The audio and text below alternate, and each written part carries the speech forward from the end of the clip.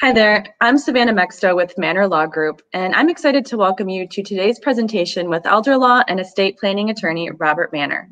The ultimate goal of today's webinar is to save you money. You'll get the most up-to-date, comprehensive information for a retirement tax strategy now that can potentially safeguard you from overtaxation later. But first, here's some quick information about your presenters. Manor Law Group is a nationally recognized and respected elder law and estate planning firm. All three of our attorneys are accredited by the Veterans Administration to assist veterans with claims and appeals. Attorney Bob Manor is nationally board certified as an elder law attorney by the National Elder Law Foundation. He's honored in 2020 as both a super lawyer and leading lawyer by both of those peer review lawyer rating organizations. Bob is currently on the executive board of the State Bar of Michigan Elder Law and Disability Rights Section and past president of the National Academy of Elder Law Attorneys Michigan chapter. Lastly, Manor Law Group has been honored by readers of our local paper as the best or favorite law firm for the last 8 years in a row. Now, before we get started today, I wanted to share a quick disclaimer. Even though Bob is an attorney, today's webinar will not give specific legal advice. If you have a question about your unique situation, please contact us or your attorney after the webinar. If you do have a general question during today's presentation, please use the Q&A box. We will save time to review questions during the webinar. If we don't get to your question, we will contact you after the presentation. Lastly, note that today's presentation will be recorded, and the replay will be sent out to you tomorrow so that you can share that with family, friends, or anyone who you think could benefit from hearing this information. Now, without further ado, I'd like to welcome attorney Bob Manor. Thanks, Savannah, and we're going to get right started into this. So the first thing, I want to make sure we're all on the same page as far as exactly what is a retirement asset. So the topic today is about retirement assets, and that's a particularly important thing, or our assets in retirement. And a lot of us are going to have a specific type of asset that maybe our parents or grandparents didn't have, or at least if they did, it wasn't their primary asset. So in the old days, so to speak, folks would get a pension, and they would work for GM, or they'd work for some company that would provide them, and they'd say, okay, if you work for us for 40 years, you're going to get a set dollar amount every month, and you're going to get a check every month. Well, most of those have gone away. For folks under a certain age, most of those have gone away. In place, we have a different type of retirement asset. And so they're often things like 401ks or 403bs, 457 plans, individual IRAs, Roth accounts, okay? Now, it's important to know how those accounts are substantially different and how they're going to be taxed and how you should handle those as you retire, as you get older. And particularly, and most importantly, right now, is what happens with those assets once you pass away. So a lot of us would like to leave a legacy, right? We would like to leave something for our spouse. If we die first, we'd like to leave something for our spouse. If we, when we both pass away, we'd like to leave something for our family. And I don't think I'm stretching it to say that most of us would prefer that our family get it over Uncle Sam, the government, right? Well, the truth of the matter is it's really important when it's a retirement asset that we're very strategic about that. Because if we're not, then Uncle Sam's going to get more of it. It's, statistically speaking, that we know that time and time again, year after year after year, Uncle Sam gets a larger portion than they otherwise should have or could have had the family done a little bit more strategic planning in setting this up. Most people don't think about retirement assets when it comes to wills and trusts and estate planning, but it is an important element of that.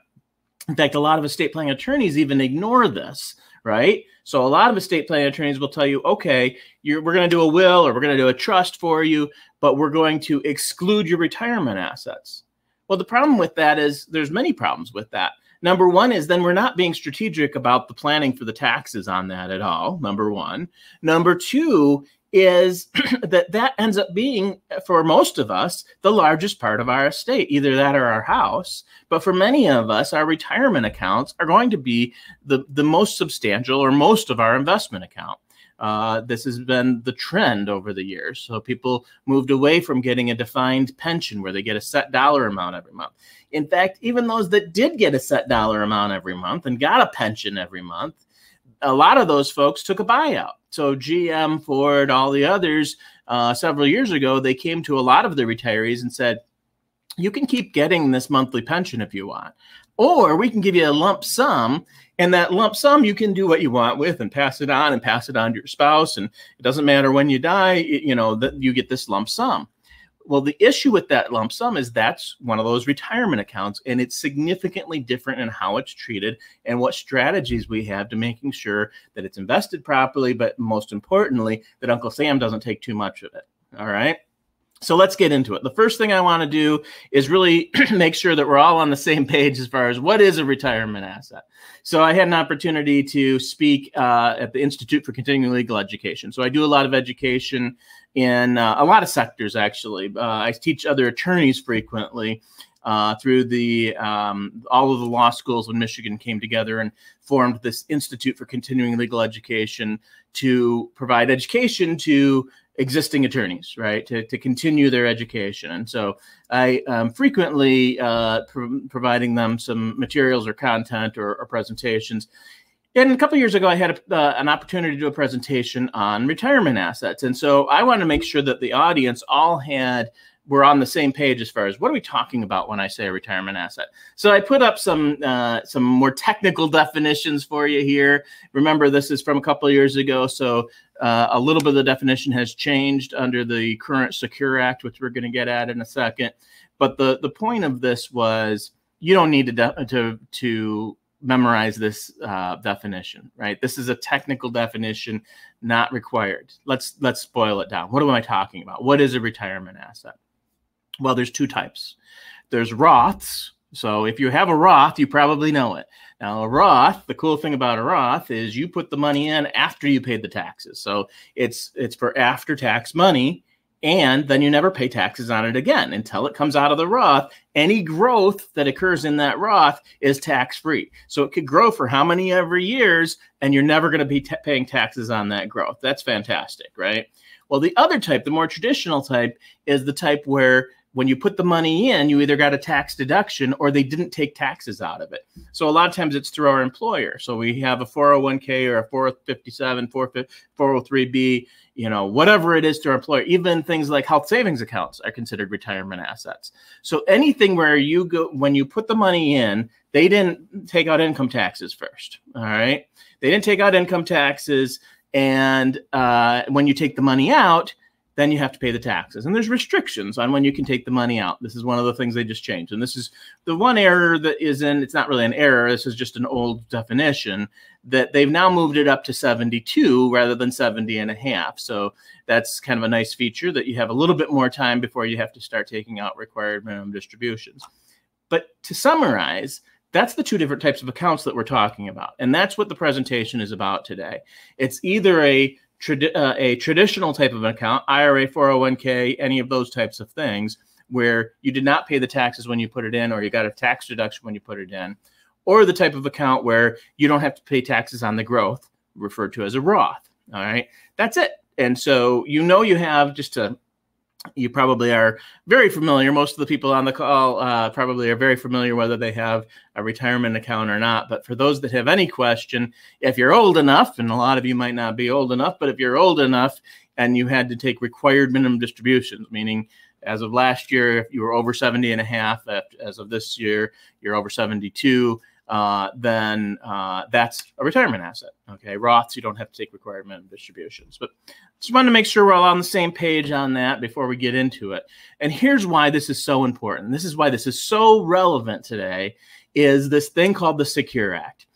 Now, if you're on this call, my guess is that you've heard of this and you maybe done a little research and you know a little bit about it and you want to know a little bit more about it. And it is really important because this is something that if you have retirement assets and you need to update your planning, you need to update. If you have a trust, you need to update your trust. If you have a will, you're probably going to need to update your will.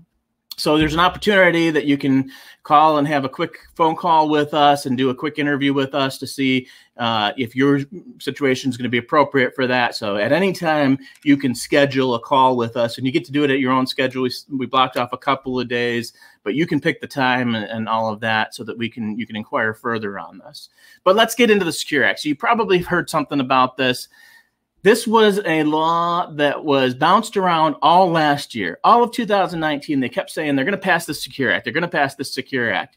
And it was about these retirement assets. And there was a bunch of provisions of it. But the one that got me paying the most attention was the provision that said what happens to that account after you die and how quickly you have to pay the taxes on that account after you die, because it's a substantial change, a significant change from the way that it used to be. All right. And so it's important that we incorporate that change into your planning. So even if you got your trust done last year, you probably need to get it updated if you have retirement assets. All right. So they bounced this law around all of 2019. It was actually, they kept saying it was going to pass, it's going to pass, it's going to pass. It got through the House, and I think it got 99% approval. So we can't, whether you like this law or don't like this law, we can't blame it on either party because both parties supported this, all right? And I think there were some good provisions in this, and there are some good provisions even going forward, but there's some things that put limitations on your ability to pass this on and how much you're going to pay in taxes, or the kids are going to pay in taxes and things like that. So, but it kept not getting pushed forward. Obviously, there's a little bit of gridlock in Washington these days. And so, surprise, surprise, it didn't get pushed forward. But oddly enough, and actually, frankly, not that surprising, in the last month of the year, in December of 2019, they pushed it through, got signed by the president, and then it took effect on January 1st of 2019. Now, remember, this is a major change in how we're going to tax retirement assets, how we're going to tax IRAs and 401ks and all of that. And so they pass it in the last couple of weeks of December of 2019. It takes effect January 1st of 2020. And guess what? They didn't even give us the rules. So the IRS now has to impose this, but we don't even have any definitions. The IRS has to come back after a law is passed and give us some details. Okay, how are they going to process this? So it took us and most attorneys and financial advisors and accountants a little bit to dig into this. And in fact, the IRS still has some definitions that they have to clarify and tell us a little bit more about those things. So I'm going to get into that and explain a little bit more about what we still need to know. But there's a lot that we do know. And now we know that if you've got retirement assets and you've got an estate plan, you've got a will or a trust, you probably need to update it to comply with this law. All right. So we're going to get into a lot of the details and a lot of the things that with regard to retirement assets. But the thing that I want to, I think is the most important thing that everybody on this call takes away from this. So we're going to go on for another, 30, 40 minutes here. And if you leave with one thing, I want you to leave with this concept here. And I've got the stoplight, right? The red, yellow, and green. So if you've done research on this, if you've done any looking into the Secure Act, what you've probably read is now you're going to have to pay the taxes, or the kids are going to have to pay the taxes within 10 years of your death. So you've got this retirement account, you got $400,000, $500,000 in a retirement account. And now where under the old law, if you had set it up right, strategically set it up right, the kids could actually stretch that out over their lifetime. You could have even passed it on to your grandkids and have them stretch it out over their lifetime. Well, they've made it so that that's much less likely. Okay, it used to be that was just kind of a thing that you could do. Now, what a lot of the reports that I've read and a lot of the articles I've read and a lot of the information out there is, oh, no, now that's going to be down to 10 years. But that's not exactly true. And this is where it's key. And this is where the people that actually pay attention, get their documents updated, the lawyers that are incorporating this into their planning, because a lot of lawyers aren't. A lot of lawyers aren't. A lot of lawyers are just going to say, okay, 10 years. We got 10 years. That's fine. We're going to stick with the 10 years. Well, that's fine. But if we could do better than that, why is it important as to how quickly you pay the taxes? Why is it important as to whether or not you pay the taxes over 5 years or 10 years or longer? And the answer is, of course, the longer you have to pay the taxes, the more money you get to keep. because we can stretch those out into different tax years, make sure that we're paying them in lower tax bracket years, number one. And number two is make sure that we're paying them, that we have longer to pay it so we don't bump you up into a higher tax bracket. And third, then if we can, extend that beyond the 10 years. So the key on this, and this is why I have this stoplight. So this is my best way of describing the primary biggest change and the most important change in the Secure Act is that we now have 3 different categories, and I call them red, yellow, and blue. I'm sorry, yeah, red, yellow, and green, like a stoplight, red, yellow, and green. So ideally, in a stoplight, we like green lights, right? We want that green light if possible. And so the planning that I think that we should update your planning for, your will and your trust, is to make it so that it's as if at all possible that we can go into that green column, that we get the green light. What I'm worried about is a lot of people's planning, they're going to end up in that red light. So a lot of lawyers out there, a lot of financial advisors, they're just going to assume 10 years and they're going to be satisfied with that. But you may not even get that 10 years. You might be in the red light section and get 5 years because your trust has the old rules in it. The trust has the old language of the prior to the Secure Act. And the possibility exists that you could list your the trust as the beneficiary of your IRA and end up having to pay the taxes over a 5-year plan time period instead of a 10-year time period. So let's go through this. We have these 3 categories. Non-designated beneficiary, which means the taxes have to be, after you die, taxes have to be paid within 5 years. Designated beneficiary, which is everybody where everybody thinks they're going to be as the designated beneficiary, and that's a 10-year rule. And then we have this special category, which is really important that we keep that category open, which is the eligible designated beneficiary. So the difference between a designated beneficiary and an eligible designated beneficiary. Now, guess what? With the eligible designated beneficiary, what I'm calling the green light section, we get to extend that beyond that. So we're sitting here in September of 2020. What category do your beneficiaries, do your kids, your spouse, your heirs, what category are they going to pay the taxes under? What do you think? Some of you are probably answering that question, but you're wrong because you can't answer that question, right? We don't know. We don't know when you're going to die. We don't know who your beneficiaries are. You might think you know who your beneficiaries are, but we don't know who's living when you die. We don't know how old they are. We don't know how much money you have left. We don't know any of this because it might be 10, 15, 20, 30, 50 years from now when you die, for all we know. And so we're trying to, what we've done in the past and what people will probably continue to try to do is they try to guess how much money they're going to have, when they're going to die, who their beneficiaries are going to be, whether those beneficiaries would be the appropriate beneficiaries. And that's all. You're trying to predict the future. You're trying to look into a crystal ball, and you can't do it. It's not going to be very successful or effective. So the idea here is to have your estate plan say, okay, we don't know who our beneficiaries are going to be because we don't know who's living. But secondly, we don't know who our beneficiaries are going to be because by the time we die, hopefully 50 years from now or whenever that is, that person may not want the money. And why would anybody not want the money? I've got an answer for you. Think about this. So let's say you're 50 years old and you got some kids. And you've got some kids and you say, okay, I'm going to list my kids as the beneficiary. After my spouse, I'm going to list my kids as the beneficiary. Of course, you're 50 years old. They're just getting started. You know, that would be the appropriate thing. Something happens to you, you want to go to your kids. But you live to 100. So you're 50, you live to 100. And now your kids are 50 years older. Well, guess what? What tax bracket are they in? Well, hopefully, if your kids did well, they're in a higher tax bracket. They're in the prime of their career. Maybe they're in the end of their career. They're probably in their highest paid section of their career in 50 years. Or maybe they just retired or whatever else. And then the idea is, well, maybe some of them would say, you know what? I'm not sure that I should be taking this money and paying it over 10 years at my tax bracket. I'm wondering if it could bypass me and go on to the grandkids. And the grandkids could pay it at their tax bracket.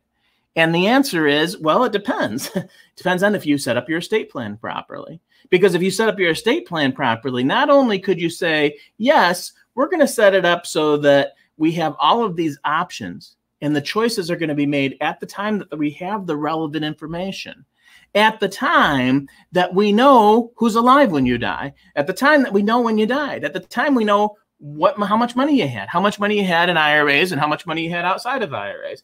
At the time when we know whether or not one of your children might say, you know what, I don't really need the money. I'd rather have more money go to the family and have it go to my child rather than have it go to me and pay 40% in taxes, right?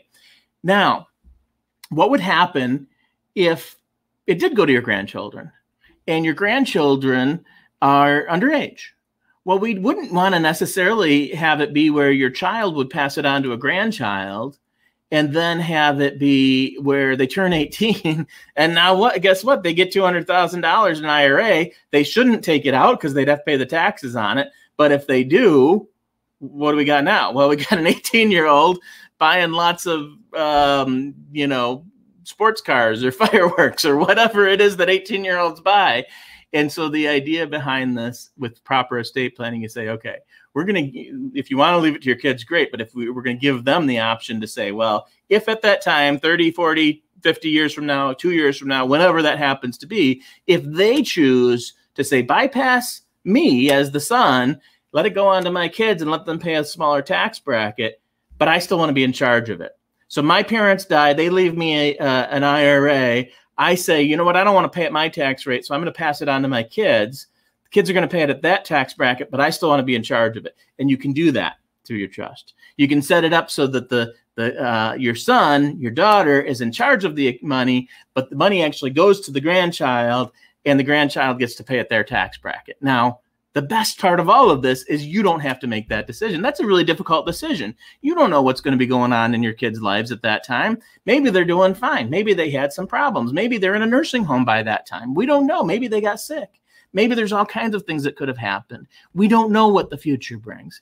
And the benefit of this, the beauty of this planning is that you don't have to make those decisions until you die, until we have all of the relevant information. And then we make sure that the heirs, your executors, your trustees, get proper advice so that they can make the right decisions. And so if we can end up being in this green column, we'd rather be in this green column. Now you see what's in the green column: minor children of the descendant, disabled persons, chronically ill. That's a new category. We don't really know what chronically ill means. The IRS hasn't defined that yet. But we could easily imagine that one of our kids could be defined as chronically ill. And now guess what? If that happens, do we want to make it so that they end up having to pay it 10 years? A lot of lawyers are just going to set up your trusts to say, okay, well, everybody gets 10 years. Everybody gets 10 years. If they don't change it at all, they might end up in the 5-year rule. But a lot of lawyers are just going to say, treat everything equally and everybody gets 10 years. Well, that could be a big difference. If you got $200,000, $300,000, $400,000, $500,000 in an IRA, difference between 10 years and longer could be huge, especially if it's a Roth. Imagine if it's a Roth and you get to extend those Roth benefits beyond the 10 years. So if somebody's chronically ill, and we don't know if somebody's chronically ill until we know who their beneficiaries are, until we know who died, okay? And so the idea here is that is a possibility that somebody might be qualified as chronically ill. What if it's a brother or sister that you have on there? Not more than 10 years younger than you. Spouses, of course, will be able to continue the spousal rollovers. And then certain trusts. And so the idea is we want to make sure that we keep all these options open.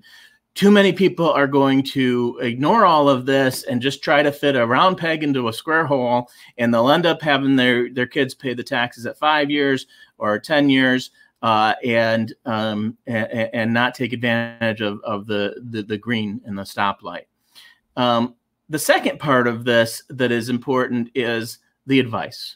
Okay, you want to make sure that you've set your family up in such a way that they're dealing with really talented advisors. And I know people, especially people don't like to go see lawyers, but somebody that really knows what they're doing and really talented advisors, you're going to give your family this real benefit, because let's imagine that they're in this 10-year category.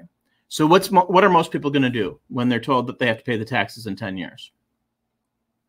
Obviously, they're going to end up saying, oh, they're going to take 1/10 every year. Seems pretty obvious. Well, guess what? If you take 1/10 every year, for a lot of folks, that's going to mean you're going to pay more taxes, because in some cases, you'd be better off paying 0 taxes in year 1 and 2 and 3, and then paying the taxes in 5, 6, 7, 8. It depends on the individual. So if you've got 3 kids, each kid might be best to pay the taxes over different time periods, even if they're all in that 10-year category. For some people, especially with the Roth, it's going to be wait till you're 10. Don't do any of it. Don't transfer any of it out of the account until you're 10. If you're in a lower, if your kids are in a higher tax bracket at the time, and again, remember, this could be 30, 40 years from now. We don't know what tax bracket they're going to be in, but they might be near the end of their career. And so they've got this 10-year time frame now. Now, they might be in the highest tax bracket in year 1 of that 10-year designation. And so most people are going to just take the money out, pay 40% to the government, and be done with it. But really the smart thing to do would be to say, okay, if I'm retiring in 3 years, we got to look at this and say, well, it'd probably be best not to pay any taxes at all in the first 3 years. Hold that off, let it continue to accumulate, let it continue to be tax-free, and then we'll be strategic about how we take the taxes later on after I retire, after the kids retire. And so there's all of these things that good advice is going to make a huge difference. And this is the difference between families that plan, families that strategize about, making the right decisions and getting more to the family and setting up the family so that they're better off and less goes to Uncle Sam, which is presumably one of our big priorities here. All right, so we will come back to this slide, actually. The changing rules for retiring for a generation of baby boomers. So I've mentioned this at the beginning here about how, for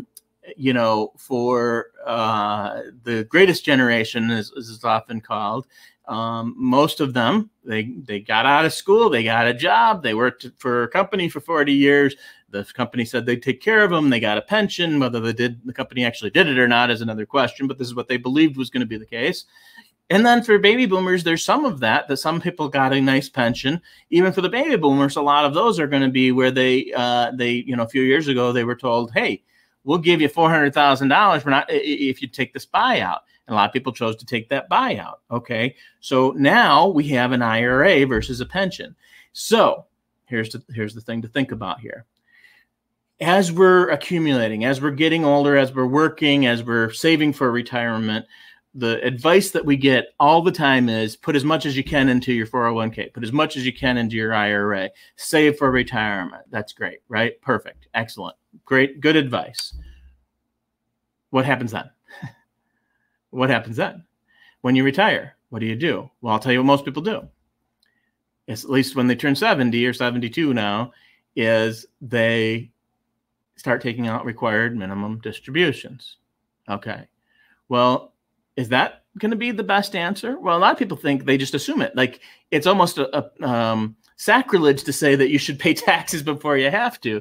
But the reality is there's some really good reasons why if you're strategic about when you choose to pay those taxes, you could end up with a much better situation, saving much more money, having a lower overall tax bracket. These are the, we hear about all the, politicians and things like that pay very little taxes. These are the types of strategies that they use. And you can do it too. You can do it too, which is to say, okay, instead of taking out required minimum distributions every year, just because you take out the distribution doesn't mean you need to spend it.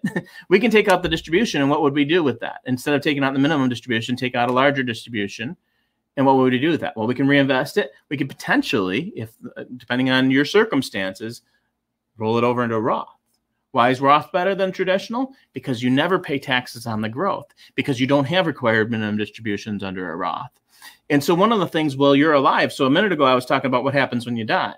But this is going to be talking about what happens when you're alive. And the idea is we should all be really thinking about this. So I have so many people come into my office and they're saying, well, we don't really pay any taxes because all I get is, my IRA distribution. And I take minimum distributions and I get my Social Security. I don't get a pension. Now I've got these investments and I pay some taxes on that, but I don't really pay any taxes. Well, guess what? That's great. That means you're in a low tax bracket. So maybe we should take advantage of that low tax bracket and take some of that money out every year out of your IRA, pay the taxes on it or convert it over to a Roth, so that your kids, when you die, your kids don't pay it at the 40% tax bracket. You might have been in if you're retired, you might have been in a 40% tax bracket or 25% tax bracket or whatever when you were working. Well, guess what? Some of your kids might be in that now. So now if you're retired and you have limited income, you've got assets, but limited income, why not take advantage of that lower tax bracket and take out more out of your IRA every year? Take whatever tax deductions you can, because guess what? If you die, your kids are going to pay at their tax bracket. So if they're in a high tax bracket, your kids are doing better than you. They're going to be so much happier if you chose to take the money out and pay the taxes at your rates. And so sometimes people will take money out of their, they've got a really nice investment that's making decent money, but they'll take money out of that rather than withdraw it from their IRA, because they think, well, I can't withdraw money from their IRA. What's going to happen is they're going to save all that money or as much as they can in the IRA. They're going to die. Their kids are in a higher tax bracket, and Uncle Sam gets a big chunk of that, up to 40% of it between the state and federal taxes. Okay. We're going to talk in a second about, well, what's going to happen after the election? What's going to happen after all of the bailouts that we've been doing, all of the COVID stuff that we're going to do? Our taxes going up? I don't know. Nobody knows. I mean, I can tell you I know, or somebody else can tell you they think, I don't know, but we have to be prepared for that, right? And so if we're in a low tax bracket and they're saying, okay, we're going to soak it to these other folks that are in a higher tax bracket, well, you better want to make sure that we're not putting your account into that tax bracket. So it's really important to be strategic about when we decide to pay those taxes, or if we can roll it over and convert it into a Roth. These are really good and important strategies that can make a big difference. Even so, I like to talk about from, passing it on to the kids and how much we're ultimately giving to Uncle Sam. But there's another part of this too. And that is, well, what about you? Are you going to have enough money to live on? And there's a couple of issues with that. A lot of us say, yeah, I think so. But what if something bad happened? God forbid. What if you had a massive stroke? You didn't die. You lived, but now you need 24-hour care. Or you have Alzheimer's. Or you have, Parkinson's. Or something else that's going to cost a whole lot of money. Well, I got bad news for you. Your Blue Cross isn't going to pay for most of that care. Your Medicare is not going to pay for most of that care. When it comes to long-term care, if you have heart disease, they'll pay for the surgery. If you have a stroke, they'll pay for that hospital visit, Medicare and Blue Cross.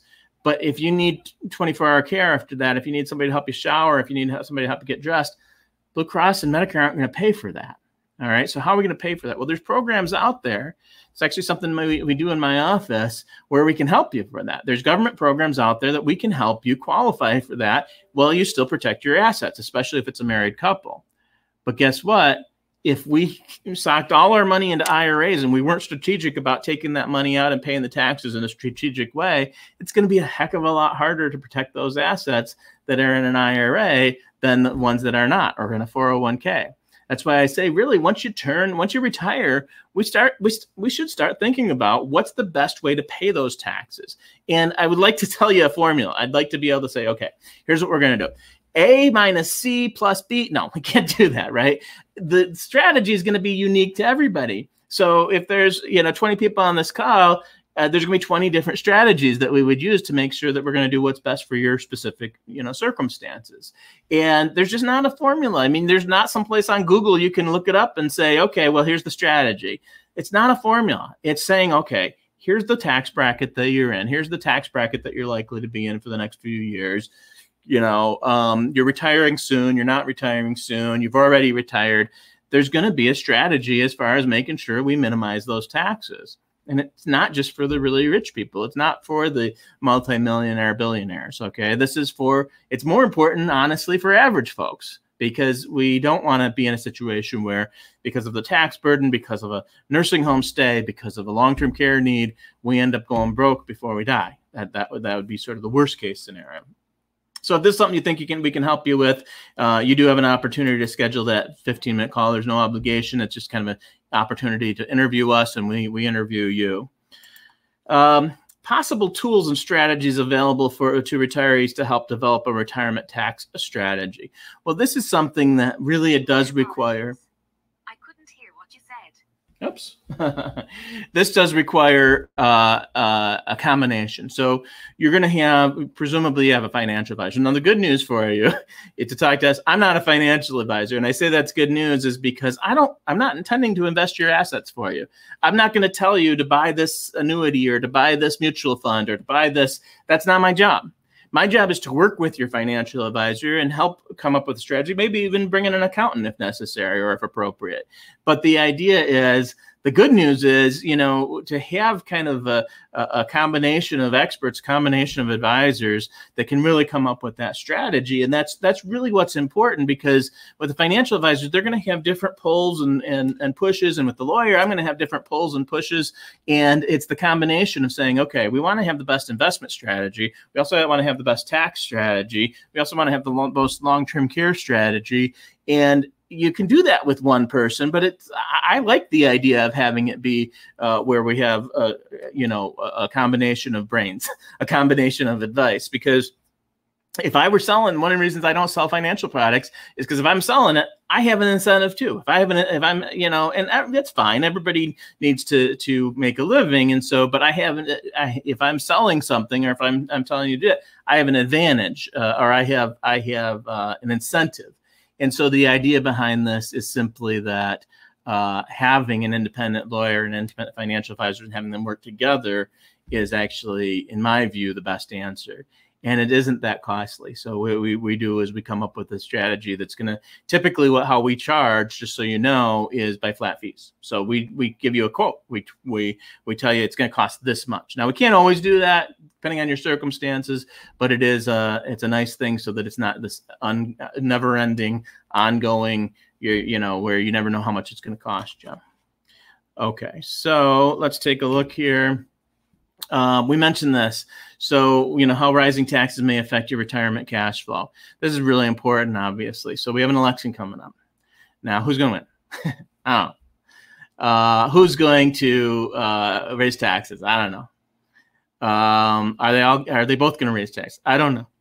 What I do know is that we had over $1 trillion stimulus package in May, I think it was. And then they're talking about another $1 trillion stimulus package. And there was already a significant budget deficit. And so I know at some point, people are going to start thinking about raising taxes. How is that going to affect how you're going to have enough money to live on, but also being strategic about this planning? And that's why I think it's important. So many people just say, I'm just going to ignore this. I'm just going to take required minimum distributions. I'll leave it off to somebody else. Well, I mean, okay, that's fine.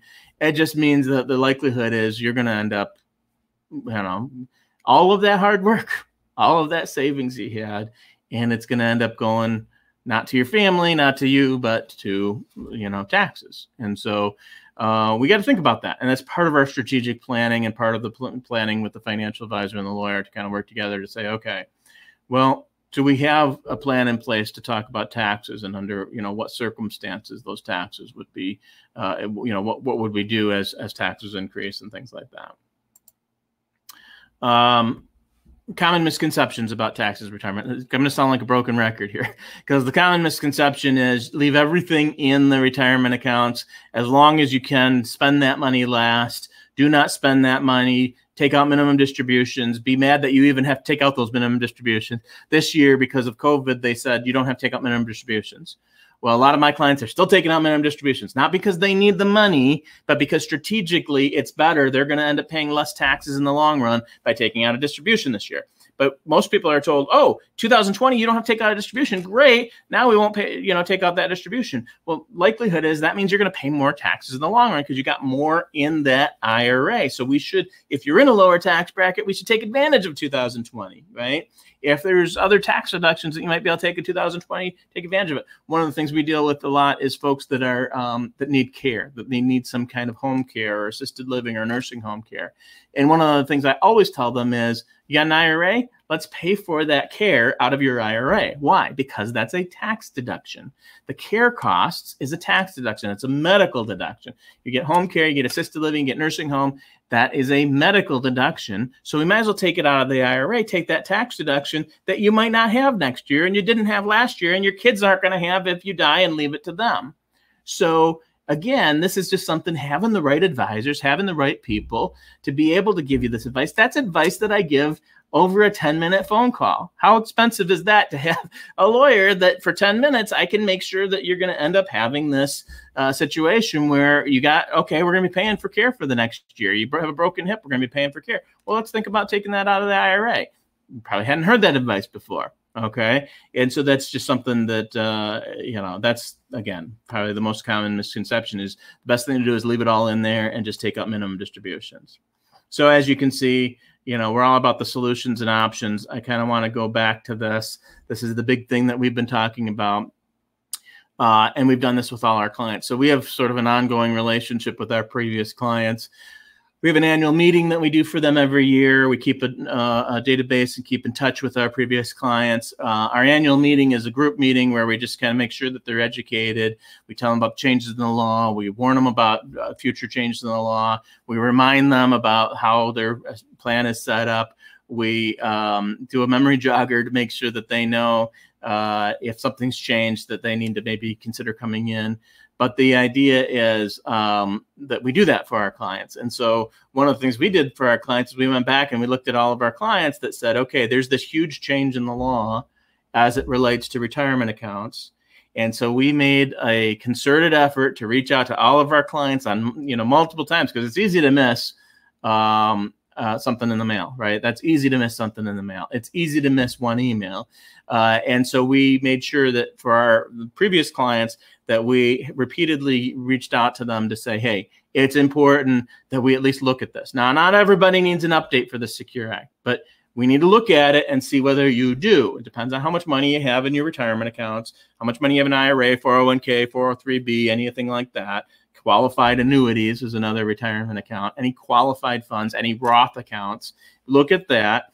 Look at who your beneficiaries are. Look at those circumstances and see whether we need these updates. That's something that a lot of lawyers don't do, right? They just say you got your trust and you pretty much never hear from them again. You got your will, you never hear from them again. That's not the approach that we take for our previous clients. So getting back to this, the idea behind this is we want your trustee, your executor, to have the option, if it turns out that one of your beneficiaries is chronically ill, to be able to set it up for them so that the one that's chronically ill does not have to pay the taxes over a 10-year period. We certainly want to make sure that your existing documents don't end up with where you're going to end up with a 5-year rule, where you're going to end up having to pay taxes 5 years faster than other people, okay? But if it turns out that, somebody's chronically ill, or obviously if it went to a spouse, we want to make sure to do that. But if it turns out that we have one of these categories, or what we talked about before, maybe the person that you originally listed as the beneficiary, maybe they're going to say, well, I'm in a high tax bracket. Why don't I pass this on to my kids, have them pay it in a lower tax bracket? And if they're too young or not appropriate for them to manage it, then the person you originally designated could manage it for the benefit of their children and still pay taxes at the lower tax bracket. So all of these options should be available, and this is what we've built in to our planning for our clients moving forward. And we couldn't do this before. These are not things that we could do before simply because all of the rules were tied to life expectancy. Now they've pretty much gotten rid of a lot of the life expectancy rules. And although I'd prefer if we were able to extend it out beyond the 10 years for everybody, at least now it makes it easier to be strategic about this and plan for it, okay, and include that in your legal planning. So this is just an example of some of the decision making. So the point of this, and I showed this to some of my previous clients, and they got a little overwhelmed by this chart to say, okay, boy, this is a lot, right? This is a lot. There's a lot of different colors, a lot of different arrows, things like that. But the point of this is the good news is this isn't something that you have to make decisions. If we build all of this into your plan, then we can take into account all of the relevant information at the time that you die, which might be 20, 30, 40, 50 years from now, right? And so we can take into all of that time. If it's 50 years from now, it's not going to be me personally. Maybe it'll still be my law firm, but it wouldn't be me personally. But the idea is you get the proper advice to make the right decision as to which arrow that we follow. So let me just give you a quick example, because we got a couple of minutes here. Let me give you a quick example. One of the things that almost everybody does is they list the spouse as the primary beneficiary. That makes sense. And so we can list the spouse as the primary beneficiary. However, if we list the trust, and the trust has a spousal-only retirement trust, so we have, I call it a SORT, spousal-only retirement trust, so that we can still take advantage of that spousal rollover. We're not going to get any tax disadvantage by listing the trust as the beneficiary if we have the proper language of this. We have this SORT trust, spousal-only retirement trust in it. But why would that be an advantage? Well, number one is, what if your spouse is getting older and needs some help, needs your daughter to help him manage that, right? What if your spouse turns out that your spouse has dementia? What if your spouse is in a nursing home? One of the things we might want to be able to do is bypass the spouse, all right? Bypass the spouse for a variety of reasons. Now, a lot of times we're not going to do that, but we wouldn't know if it was appropriate to do that unless and until you pass away. We don't know what the circumstances are 10 years from now, 20 years from now. So building in these options to say, of course, it's going to go to the spouse if appropriate, but maybe sometimes it would be best to actually bypass the spouse and have the trust have that option in it, okay? And then we have these separate share trusts, that could go on to the kids and protect them. One of the things that happened with IRAs and 401ks a few years ago was a case that went all the way up to the U.S. Supreme Court. And something that you may or may not know about IRAs is that you can't garnish an IRA. You can't garnish a 401k. And so if you ran up some debt or had some kind of financial problem, it's pretty well protected. They can't garnish your IRA. Well, the case that went up to the U.S. Supreme Court was the IRA got handed down from mom to kids. Okay, so mom now died. It was mom's IRA or dad's IRA. Mom and dad died. They handed on, they call it an inherited IRA. And so a lot of people assumed, well, if an IRA is not garnishable, then neither is an inherited IRA. Well, the U.S. Supreme Court said, nope, you're wrong. An inherited IRA is garnishable. So you leave this big account to your daughter thinking, okay, well, she's going to need this in retirement. I'm going to help her out. And then it turns out that she has some kind of financial problem or financial difficulty. They can go garnish that. They can take that, okay? So under the U.S. Supreme Court rule, how did we fix that? Well, we could have it where instead of leaving it directly to your daughter, you would leave it to your daughter in what's called a separate share trust. So your separate share trust, we still have access to it. We're still going to pay the taxes in the same way that we would have paid the taxes had it gone to her directly. But now it's protected from liability. It's protected from lawsuits. It's protected from garnishment. It's protected from divorce. It's protected from all those types of things. Protected from nursing home even. So it's a real advantage to have a trust. A lot of people think of a trust when they hear the word trust, all they think of is avoid probate, right? That's the only reason why we got a trust, avoid probate. No, there's a bunch of reasons. Now, a lot of lawyers look at it that way too. I'll be honest with you. There's a lot of lawyers, a lot of trusts I look at every day, and they just want that one advantage. But there's a bunch of things that we can do with it if we're going to be strategic and do the right thing and make it so that we're going to protect our spouse, we're going to protect our kids, we're going to protect our family, we're going to protect ourselves, we're going to leverage what we have to make sure that we're not going to run out of money before we die. Okay, so those are all possibilities within proper planning. So I'm looking to see if we have any questions here. If you have questions and you've not put them in the question box yet, I would suggest that you go ahead and do that now. You have the ability to write a question in the side panel here, and I'm going to give it a couple of minutes here while we talk about some other things. And I'd be happy to answer any questions that you have before we wrap this up. But one of the things, while I'm waiting for any questions that you might have, is to talk about why you might want to click on that bar on the side there that gives you the opportunity to schedule a 15-minute appointment with us. So why do we do the 15-minute appointment? Let me just tell you a little bit about that. So what we figured out was not everybody wants to come in, and not everybody needs to come in. Not everybody's an appropriate client for us, and not everybody would want us as their lawyer. So we devised this way that you can go ahead and schedule an appointment. It's a 15-minute call with one of our team members here that's going to just kind of walk through, and you can interview us, and we'll interview you, and we'll see if we think it's a good fit. And if we do, then we'll schedule a follow-up meeting. But this is just a way to kind of get to know each other a little bit and see if it's appropriate. There's a good portion of the time that we take that call and we say, you know what, I'm not sure that we're the right fit for you under your specific circumstances, and maybe we can recommend somebody else or point you in the right direction.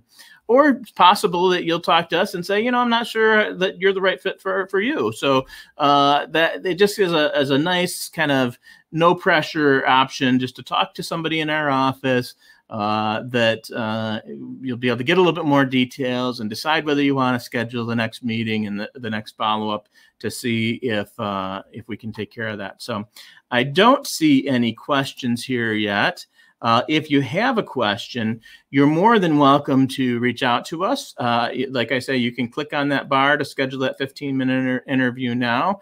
You can call us at any time. I've put the phone numbers up there for both offices. We have offices in Grand Blanc and Rochester Hills. Be happy to talk to you if you want to call us. Sometimes people like to just kind of schedule that online. Makes it a little bit easier, but whether it's about protecting your assets or keeping things in the family and keeping them out of the courts, minimizing your taxes, or even getting advice on a care issue, on a long-term care issue. But we'd be happy to help if you're interested, and feel free to reach out with us with any questions. And thank you for your attention, and thank you for your time.